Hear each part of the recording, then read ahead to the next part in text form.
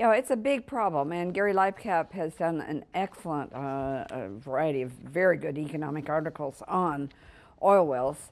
And there your problem is timing rather than how much you take out now. Because if you take out oil too fast, the soil around it collapses. And so oil companies have had to invest heavily in getting good technical geologic information and then developing agreements among them as to the way they're going to extract. And to that extent, while the oil is in the ground, it's a common pool. But like water, once it's pulled out, it becomes something that can be packaged. And here, the problem of getting good timing is a very big one. In the Middle East, oil has been run pretty much as an oligopoly, and a part of our problem is the pricing of an oligopoly is not necessarily a fair pricing. On the other hand, we do need to have more resources that are used for heating and transport priced higher, but it's then can that money go into public coffers that then invest in new solar innovations, wind power, and a variety of other techniques rather than into an oligopolist pocket.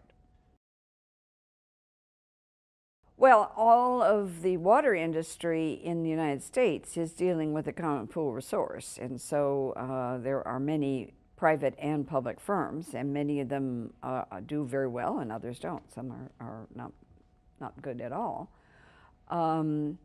Electricity is also using common facilities, but both with electricity and water, they both have an arrangement in many cities where when you actually use it in a household, you now have converted the water in the household to a private good. And so it is again showing this difference between the water in the lake or in the river and the water that's in the pipe and gone into the household, and you turn the tap and now it's private good. We've made a distinction in our work between public goods and common pool resources. Both of them have a problem of keeping people out. It's difficult to exclude people from a large fishery or from an internet.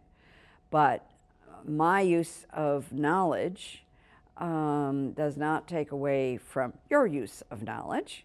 There's no subtractability.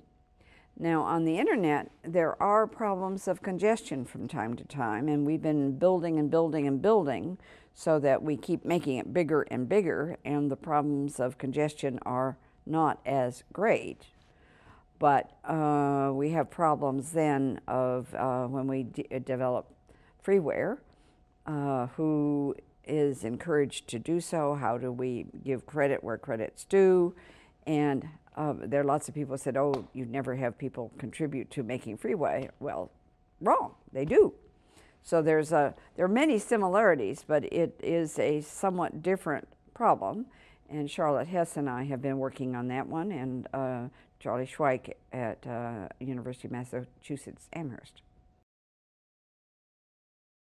Well, they're not so informal. Over time, Doug Van Houweling and others who have been involved in developing those rules have tried to be sure that there were reasonable rules.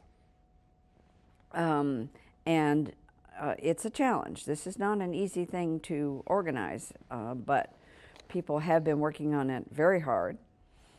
There are problems of scam and all sorts of problems of this sort, but even in farmers markets around the world, you sometimes will find some people coming in a vegetable stand and having rotten fruit underneath the good fruit. So I don't know any institution that works perfectly in all circumstances.